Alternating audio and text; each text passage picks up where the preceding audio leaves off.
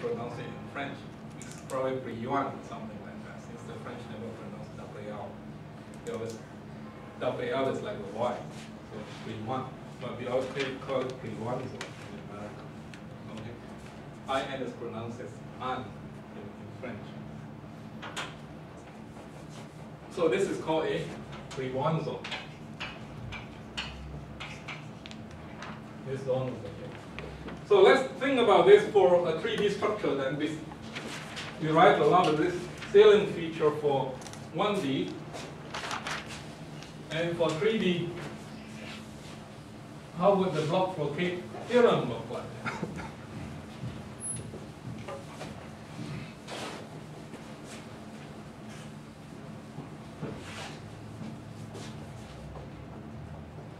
So for 3D, we know that this has to be true. We have periodic lattices in 3 dimensions, but then the lattice vector that we have is that if the geometry, if the lattice is translated by this lattice vector,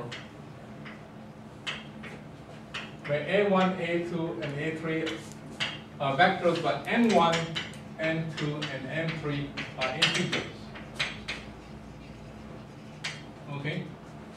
Then this forms what is called the lattice vector.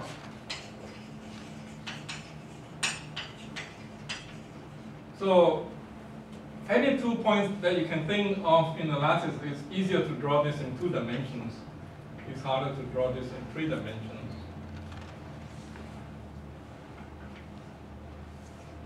If you can think of any 2 points,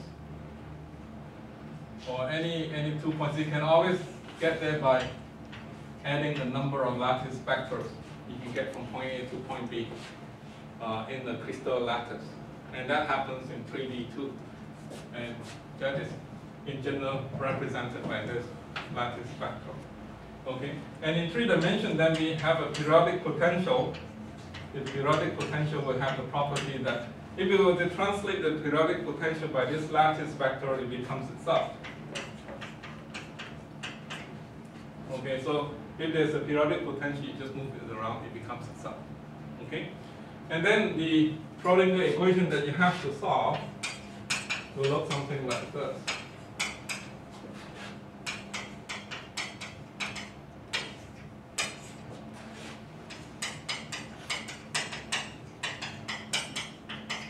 You can go through the same kind of subspace projection method, expand your psi in terms of a basis function, and then you have to impose, you will have to impose block blockade theorem for this psi. Okay? The block blockade theorem would say that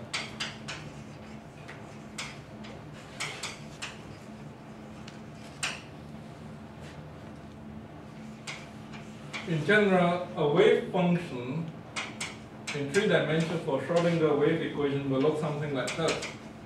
That it will consist of a plane wave propagating through the crystal lattice in 3 dimensions, but modulated by a periodic function. Okay, this is the block blockade theorem in 3D. I can prove that this function has to be periodic because this is periodic. And very similar to the proof that we went through in 1D. Okay, because if you translate the problem by this amount, okay, if you translate the problem by this amount, if you translate it by that amount, for r prime equal to that, then the problem remains unchanged. And because the problem has to remain unchanged, this has to be a periodic function. So you end up with the fact that UP of R plus R sub L must be UP itself because of this fact. With the argument that the problem remains unchanged. If you were to move the table or move your experiment by that much, the problem remains unchanged. So that UP must be periodic. Okay? So then there are this kind of a generalized Fourier series expansion that you must be aware of. that in 1D we have this very simple expansion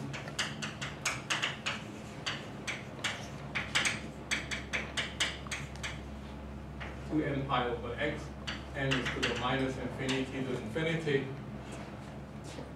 But the generalization of this to 3 dimension is something quite interesting, that if this were to be a periodic function on the periodic lattice, not any other lattice, but the periodic lattice that you're addressing, they have this property. Okay? You can be a lattice that looks like that, it can be a lattice that looks like that. I'm just drawing 2-dimensional rendition of this because 2-dimension is kind of difficult to draw. It can be a lattice that just looks like that, for instance, in 2 dimensions. And then you have 3D rendition of these things as well. Okay?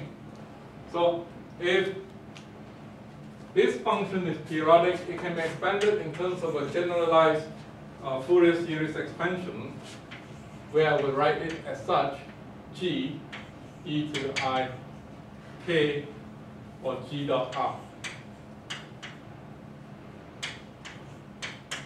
So this is the generalization of the above, where this g is the vector represented by L1 B1 plus L2 B2 plus L3 B3. What are B1, B2, and B3? L1, L2, and LT are integers.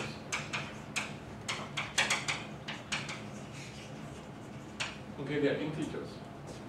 What are B1, B2, and B3? B1, B2, and B3 are chosen so that UP retains this property.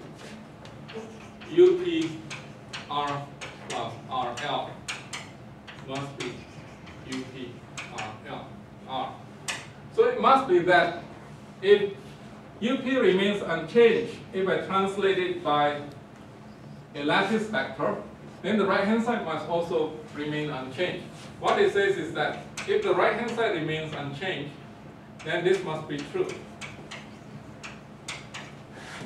Must be e to the I g dot r. So g has to be chosen. G has to be chosen so that e to the I g dot rl equals 1. Okay. What is that g then that has that property? Okay. You can see that this is a generalization of this concept.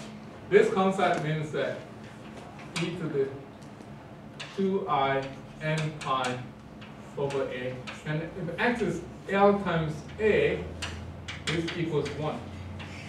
Okay, if x stays on the lattice, this number is always retained or maintained to be 1. So if r stays on the lattice, okay, this always becomes 1. Then what is g? I can derive g, but it's better to write down g by inspection and then give you the answer and prove that it is correct g. Okay? G consists of b1, b2, and b3. These are integers. I just give you the answer and convince you that these are the correct answers. b1 is a2 cross a3 over a1 dot a2 cross a3 times 2 pi. Okay? And then b2, very similar to the above, but you just swap the indices and then make this into a1 dot a2 cross a3. Okay, it doesn't matter actually, you can write the denominator by other ways, but let me tell you later on why it doesn't matter. And then the third one is a1 cross a2 dot with a1 dot a2 cross a3 times 2 pi. I claim this to be the correct answer. I also want to make you aware of this identity. a1 dot a2 cross a3 is the same as a3 dot a1 cross a2 is the same as A2 dot A3 cross A1. Okay, this identity should be memorized. It's very easy to memorize because you just rotate these three indices. You move this to the front, you move the other two to the forward, you move this to the front, you move the other two to the forward. So the denominator can be written in many other ways, or two other ways, but I just wrote the denominator in one way. I want to convince you that B1 has this property. B1 dot A2 is equal to B1 dot A3 is equal to 0. Okay, this is obvious because B1 is formed by A2 cross A3, so this must be true. B1 must be orthogonal to A2, must be orthogonal to A3. This must be true. I also want to convince you that B1 dot A1. Okay, if I were to dot this with A1, okay, the numerator becomes the same as the denominator. This is equal to 2 pi. Okay? So, if I multiply this out, if I were to multiply that out, G dot RL, let me do it over here instead of running over to the other side of the blackboard. G dot RL, which is some integer values times, if I multiply them out, would be A1 dot B1 plus some integer value times A2 dot B2 plus some integer value times A3 dot B3. Okay, this must be true because I construct this so that they are always orthogonal to A3 and A1. This is always orthogonal to A1 and A2. So if we multiply this out, G multiplied by RL. G is given by this. RL is given by where I have over here. The cross terms always vanish. The cross terms always vanish, giving me the self terms. The self terms always evaluate to 2 pi. Okay, I can go through the same exercise for B2 again. It always gives me B2 dot A2 equals 2 pi. And then B3 dot A3 equals 2 pi.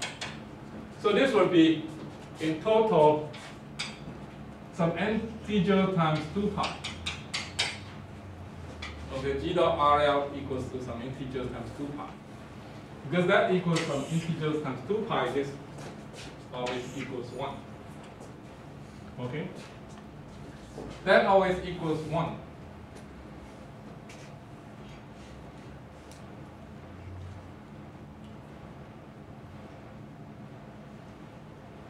You can also prove orthogonality of this generalized Fourier series expansion. I can call this a generalized Fourier series expansion.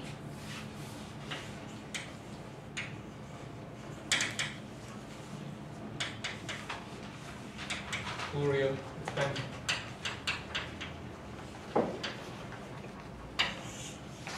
Okay, this is just a generalized Fourier series expansion. In 3 dimensions, if you can think of it that way. Okay. So by the same token, I can prove the other things that when I construct the matrix equation to solve for the solution of the block flocate mode, I will get the eigenvalues. The eigenvalues must be a function of k. Now, previously in 1D, the eigenvalue was a function of k. Now this eigenvalue must be a function of the k vector that I pick in my block flocate theorem. Where did it go? Okay, I erase this over here. Okay? The eigenvalue must be a function of k. Okay? And again, I can prove that these block flocate modes must also be periodic in k. That is, if I were to add, say, a G has a name actually. G has a name and it's called the reciprocal lattice vector.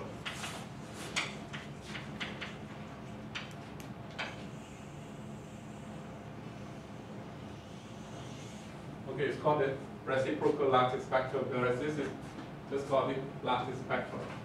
So if I were to translate my block locate mode by a reciprocal lattice spectrum, I will get on the right hand side dot R, UPR, and then I can lump this again together with UPR and call my UPR tilde to be UPR into the IG dot R. This again is a periodic function. It's a periodic function in R on the lattice vector, and then back to square one with respect to my block locate theorem. This is also a block locate mode, and if I were to find the eigenvalues, I go to the same procedure as before. Okay, so if I were to translate my k vector by the reciprocal lattice vector, I get the same sets of eigenvalues. So the picture, the EK diagram in 3D, this EK diagram in 3D repeats itself, just like a lattice vector, but in the reciprocal lattice space. Okay, in the Fourier space. If I call the K space the Fourier space, this EK repeats itself. It's hard to visualize it, but there are lots of diagrams that you can see, like people would draw diagrams like this, okay, in 3D, and this would just be the first zone of the EK diagram. This is very complicated because E is a function of K. Okay, you will have 3 dimensions.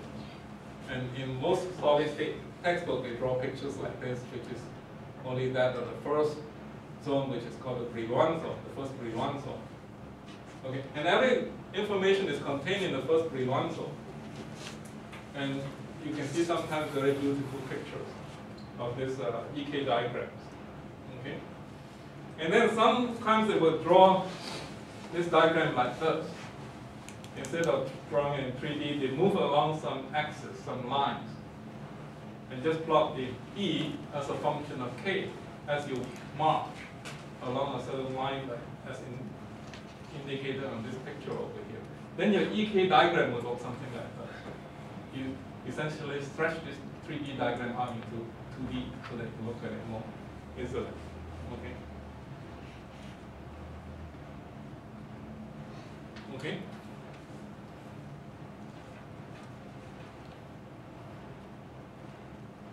So,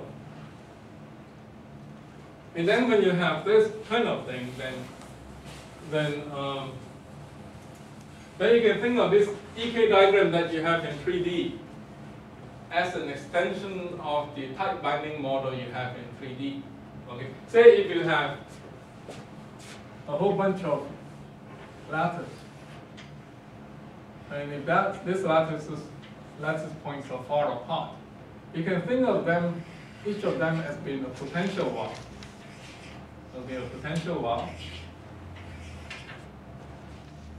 Okay, and then each of these potential wall can trap an electron, and then okay, and if this lattice points are far apart, then the energy level of the trapped electron would be very simple, just like what you have studied in 1D, or what you have studied, say, if you have taken other quantum mechanics course, what you have studied of the hydrogen atoms. Okay, you have energy levels that might look something like this, discrete, until it reaches the continuum. So the energy level of an atom, or the E of an atom, will always look something like this. Okay, discrete levels. And then if they are n atoms, again, you can think of this being in 3D. If they are not coupled to each other, each of these energy level will be n degenerate. And then in the tight binding model, you will assume that the wave functions that you can use to approximately solve this problem is the wave function of a single atom. Okay, you can use the orbitals, all the wave functions that are found by single atom, and translate them in a different atomic location, and then plug that into your equation to obtain the resulting energy level. If you have only 2 atoms, each of these will split into 2. Okay? If you have 3 atoms, each of these will split into 3. If you have n atoms, each of these will split into n. So this essentially gives rise to your band structures. This is the atomic spacing. Atomic spacing. Inverse. Okay, inverse of the atomic spacing. The closer the atomic spacing is, the more the energy level will split, and then that gives you the band structures. And you can look at the band structures as coming from here, or you can also argue that the band structure is coming from the block-Floquet theorem. Okay, those are actually two different ways of looking at this problem. Are there any questions so far? So, this knowledge is actually quite important in electrical engineering, because when we deal with semiconductor material, we are essentially having an electron moving about in a crystalline lattice. And that crystalline lattice can be coming from your semiconductor compounds. Okay? But let's try to understand semiconductor physics slightly better. And in order to understand semiconductor physics, let's talk about the Fermi-Dirac distribution.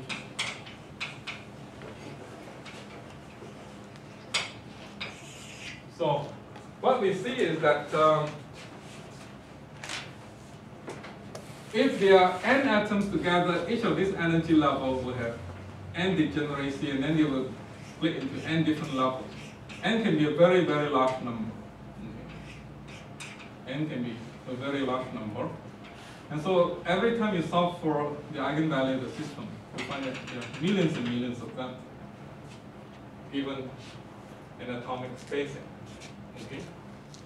Then we have to think about this Fermi-Dirac distribution, that if you have all these energy levels,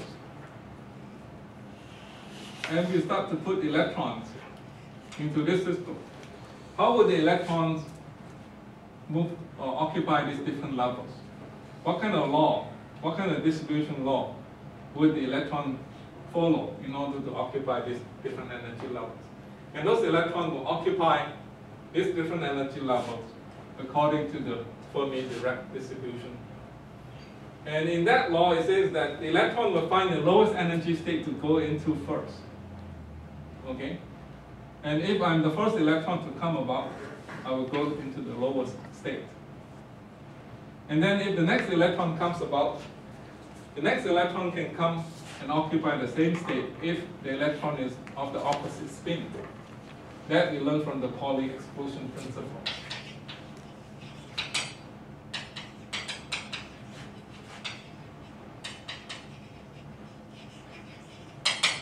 No 2 electrons can occupy the same state simultaneously. And if the 2 electrons have opposite spins, they are not considered to be identical electrons. So they can go into the same state. And if this state has been occupied by 2 electrons, then the next state up will be what the next electron has to come by and occupy. And then they will occupy this state according to a certain distribution law. And that is a Fermi-Dirac distribution law. And that law says that the probability of an energy state E to be occupied if the energy level has been split, if you look at any given energy level E, the probability that it has been occupied is given by this function, Fermi-Dirac distribution. We'll derive this Fermi-Dirac distribution later on. Okay, where Kb is the Boltzmann constant.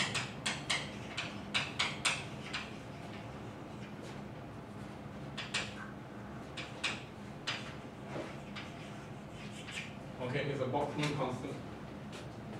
What is the value of the Boltzmann constant again? Does anybody remember? I remember the value of it. 3 point something. I don't know. It's 10 to the minus. Do you remember what it should be? I just remember at room temperature KD is like 25. KBT is 25. to about 36.519. Milli electron volt or something. Yeah, at At room temperature. T 300 K. 300 degree Kelvin. Okay, so you can figure out what it should be. Okay, it's a small constant actually. KBT has a value of energy. This is energy, okay? EV is energy, so milli electron volt is energy. Okay, so it follows this Boltzmann, this Fermi direct distribution law, and if you were to plot this, it has an appearance of something like this versus energy. So if the temperature is 0, it actually has a very, very interesting behavior. If you set T is equal to 0, okay, this thing becomes infinitely large. So if E is less than EF, this becomes infinitely large in the negative direction. This term will become 0. So if EF is here, okay, then the distribution will look something like this for T equal to 0. Okay, the distribution will look something like this.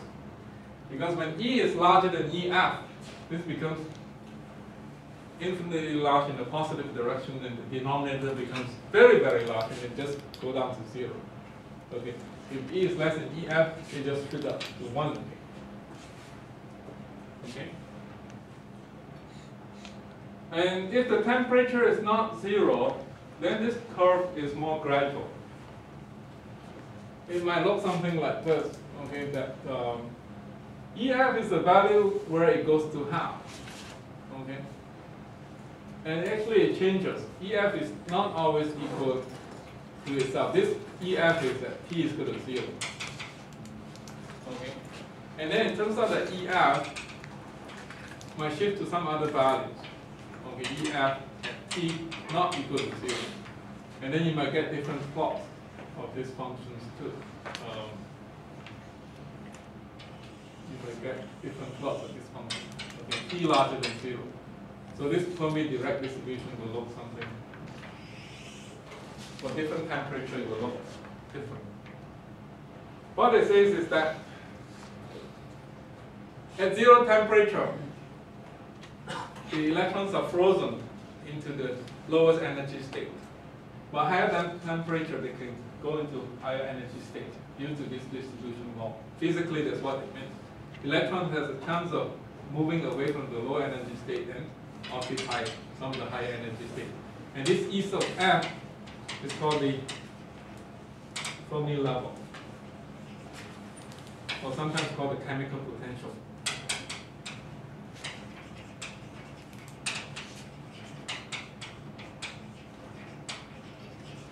Okay?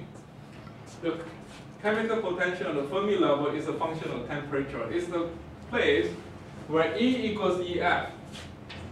This becomes half if E equals EF. In order to give to keep the number of electrons being the same, okay, that this point actually moves about as the temperature changes. The value that it crosses, the half value point, changes as the temperature changes. So this gives you a physical feeling as to what this function means. The higher the temperature, the more likely that the higher energy state can be occupied. So you can use this to actually describe the behavior of semiconductors, metals, and insulators. Semiconductor is what electrical engineers studies. Okay, then you have metals, and then you have insulators. What are the differences between these three kinds of materials then?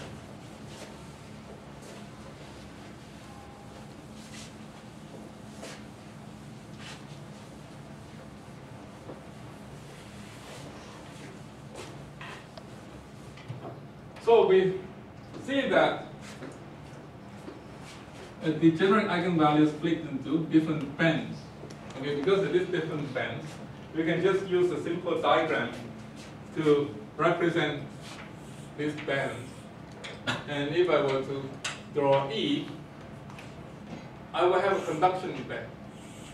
Okay, this could be position. Okay, this could be position of the crystal lattice, and this conduction band will be occupied here. And then this is the valence band. See, this could be X, say, for instance. And then if the Fermi level is somewhere in between here, and if the temperature is non-zero, it seems that if I put electrons into this system, the low energy state will be occupied first. And if I put the electron in such a way that the Fermi level is somewhere around here, that means that some of these eigenstates or energy states can be occupied in the conduction band as well, and some of these electrons can jump over from here over to there, or some of the electrons can jump over from here to here. If that happens, then you will have conduction electrons in the conduction band, and you have holes. Okay, holes in the valence band. This is the valence band.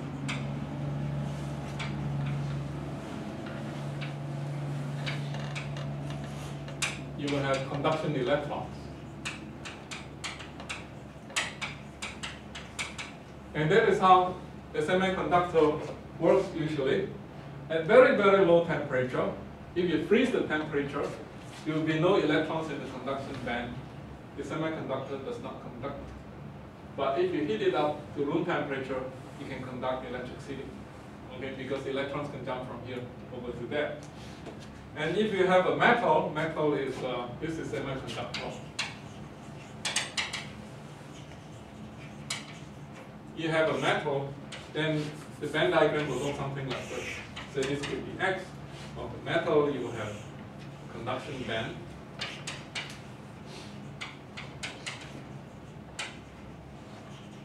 Okay, you have a conduction band.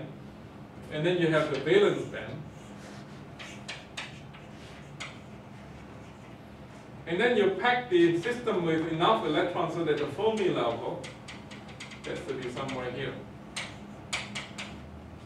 Okay, you put enough electrons into the system so that the Fermi level becomes over there. Then there will be always some amount of electrons in the conduction band. And this would always be a conductor. Okay, that is how metal is like. And if you have an insulator, then the band diagram will look something like this. And then you will have conduction band, valence band, and then the Fermi level is very close, okay, to the valence band. This is conduction band. This is the case of an insulator. And there's almost no electron at all in the conduction band. In this kind of medium cannot conduct electricity. Okay. You can make the amount of electrons available by changing the system by doping. Doping with holes or doping with electrons, then you can move the Fermi level up and down, depending on what available electrons you can put into the system. Okay, so this can be moved about closer to the conduction band, closer to the valence band, depending on the doping of the material. And the next question that we like to ask ourselves is that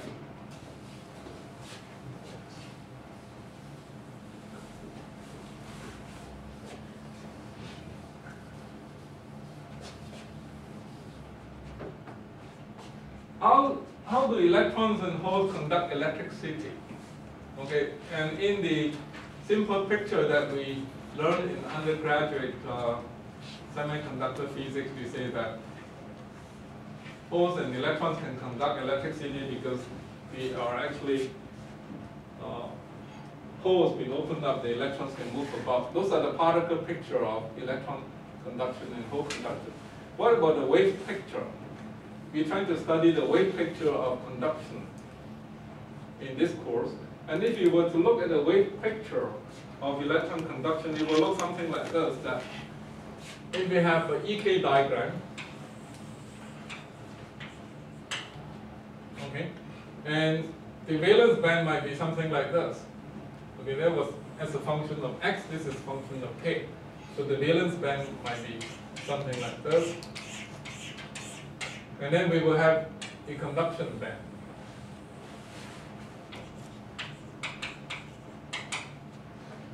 Okay? And then the conduction band might be partially occupied. And might bend around over here too sometimes. Okay. And if you were to look at the wave picture of conduction in this semiconductor material, we say that if something is in a quiescent state, there will always be an electron with a positive K state and a negative K state. Okay. What it means is that for every electron that is traveling like this, there is an electron that's traveling like that. Okay? So there's no net electron traveling. This gives rise to what we call a standing wave. If you have e to the ikx plus e to the minus ikx, it gives rise to standing wave. So there's no movement of electrons if this is the case.